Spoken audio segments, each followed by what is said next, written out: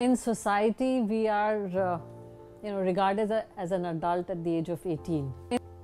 And the typical assumption or understanding is that when I'm 18, I can take responsibility for my choices and the consequences that come with it. But it's not just as simple as that.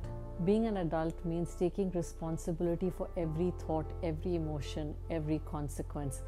That takes a huge amount of awareness, living with awareness. And because thoughts emerge in our head, we think they just emerge. We are responsible. Even those thoughts are emerging because there's a choice we've made for an emotion. Taking responsibility for every thought, emotion, action, I believe that's when you're really behaving like an adult, because you're understanding that coexistence is the fundamental reality of life, and whatever you do will impact you and another at all times.